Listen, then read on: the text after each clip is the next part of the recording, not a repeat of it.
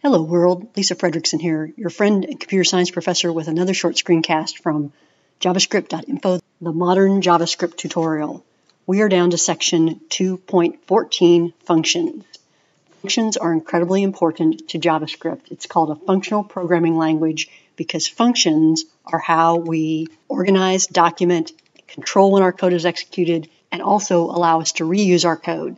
Functions are incredibly fundamental to JavaScript. There are two common ways to create functions. Let's create them both ways and then learn how functions help us with these benefits. The first way is called a function declaration. And I think this is the easiest way because it starts with the keyword function. After the keyword function, we enter the function name, get score, followed by parentheses. Now within the parentheses, we can add arguments, which are really just variables that store information that we feed the function in order for it to run. But we'll cover that in another tutorial. Let's just create a function that doesn't need additional information to run. The function name is still followed by parentheses, even though there's nothing in the parentheses because there's no arguments being passed to the function. And then all the statements that you want in the function are surrounded by curly braces. And so I'm going to move that last curly brace below my entire statements and save. So I've got this switch statement that's being run by the getScore function. Let's add that statement to get a score from a prompt back into the function. Let answer assigned to prompt, what was your test score? Now when I save and refresh this, notice that this prompt is not running as it did in the previous two screencasts. And why? Because it's protected with the function getScore.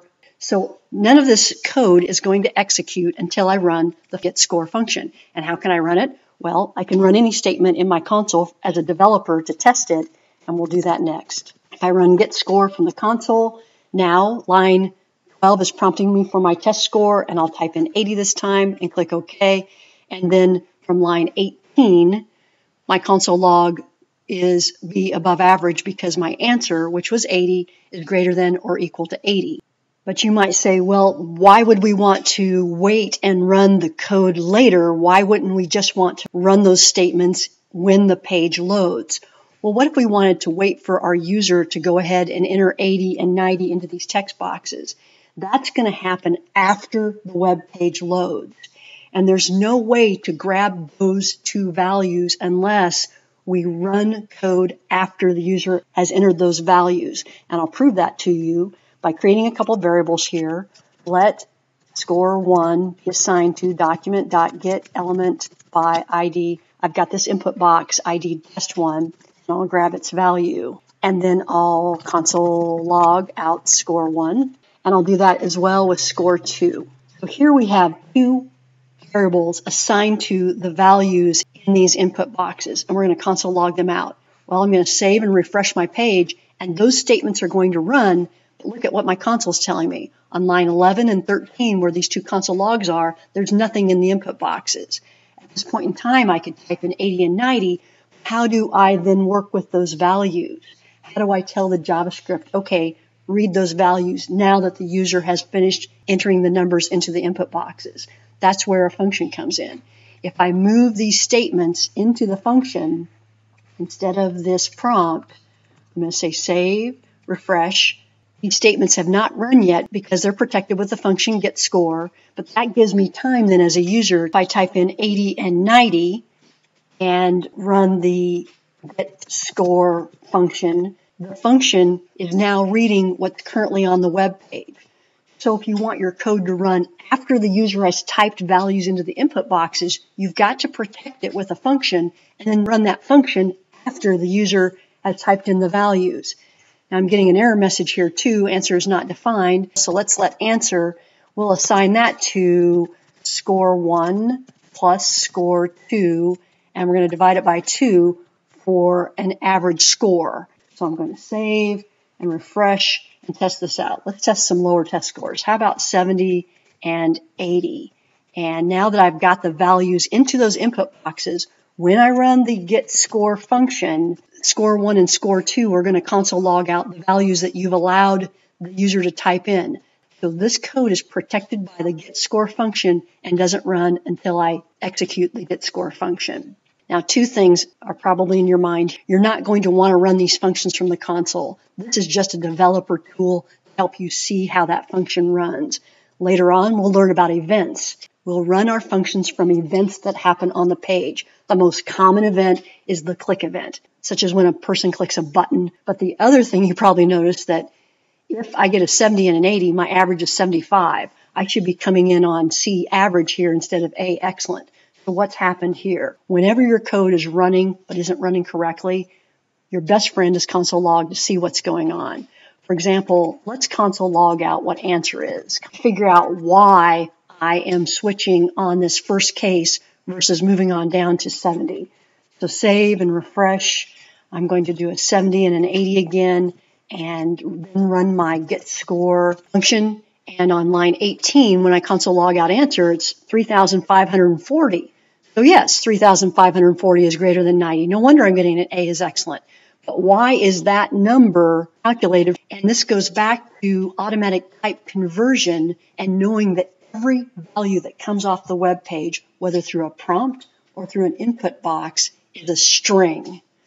So notice black, black, how 70 and 80 are black. So 70 string plus 80 string is 7,080. So this part is concatenating two strings into 7,080. 70 string plus 80 string.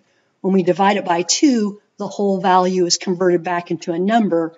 7,080 divided by 2 is 3,540. And that's a very large number that's going to be greater than 90. And that means we're going to get an A, even though we scored 70 and 80 on our two scores. So the moral to that story, I believe, is that whenever you're pulling a number off of a web page, either from a prompt or from an input box, and you want it to be evaluated as a number, go ahead in your code, parse int score 1. Now I could have used the parse int function around this entire statement, but that gets a little long, so I'll use a second statement here to say, score 1, go get the textual value from this input box, 70, and I want you to change yourself into an integer. I'm going to do that same maneuver on score 2, change yourself into an integer. I'm going to save this, refresh it, go back to test score 70 and 80, and then run my function, get score from the console, and see what happens. And yes, now I've got a number 70, a number 80 when I'm adding them, and when I'm dividing those two, 150 by 2, I get 75 from line 20, and now 75 is evaluating true down here on case C, and I'm getting the correct answer, average here, if my two test scores were 70 and 80. But as I said, there are two ways to create a function. First is a function declaration using the function keyword. The second is called a function expression. And yes, there are slight differences between the two, but they're both very common. The differences when you're learning how to create functions are really minor. A function expression looks like this. You create a variable name and you assign it to a function. So now getScore is this function. And I'll call it getScore2 just to prove that it is a completely different variable name, but it works the same way. I'm going to save and refresh. Let's go back to 80s and 90s. If I got an 80 on my first test and a 90 on my second test, I'm in a solid B range.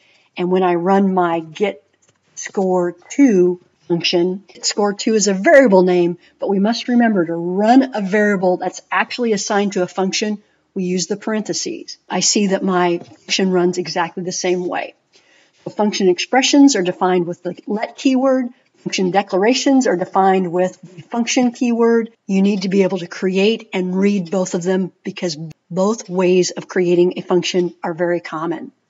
One final word. Sometimes you'll see functions called methods. For right now, those two terms can be interchangeable. Both methods and functions are easy to identify because both of them are followed by parentheses.